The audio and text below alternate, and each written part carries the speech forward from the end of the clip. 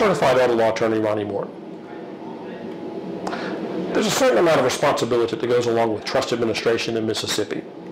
If you found yourself recently appointed as a trustee of someone else's estate, you may be feeling overwhelmed by the responsibilities.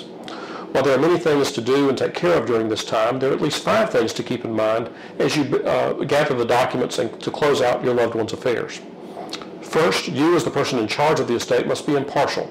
This means that family feuds, sibling rivalries, and other real or imagined slights cannot be allowed to interfere with the fair and honest administration of the trust.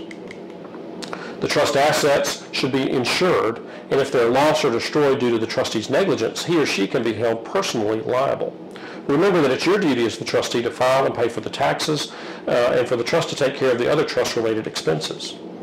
The trustee is also responsible for ensuring that the trust produces income. This means that money can't just be sitting in a checking account. It needs to be invested wisely to generate income for the benefit of the beneficiaries.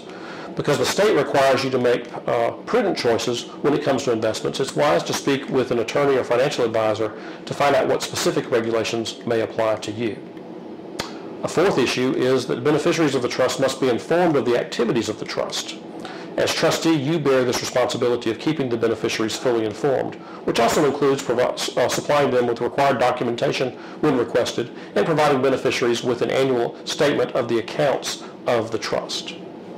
A fifth issue is that the person in charge of the trust administration must be able to avoid conflicts of interest and cannot make decisions which favor the trustee over other beneficiaries. This is self-explanatory, but again, if you do not feel as though you can be impartial in your job, it's best to avoid future liability by getting help in the first place. Hopefully by now you have a good idea of your responsibilities as a trustee, and you can see that the trust administration requires a combination of personal integrity, business savvy, and interpersonal skills. As with all estate planning, don't be afraid to get help if you're not sure what to do next and the best steps to take when closing out your loved one's estate. Our law firm is here to answer any questions you may have about a Mississippi trust, so feel free to call us at 601-925-9797 to schedule a free consultation. I'm certified elder law attorney Ronnie Morton.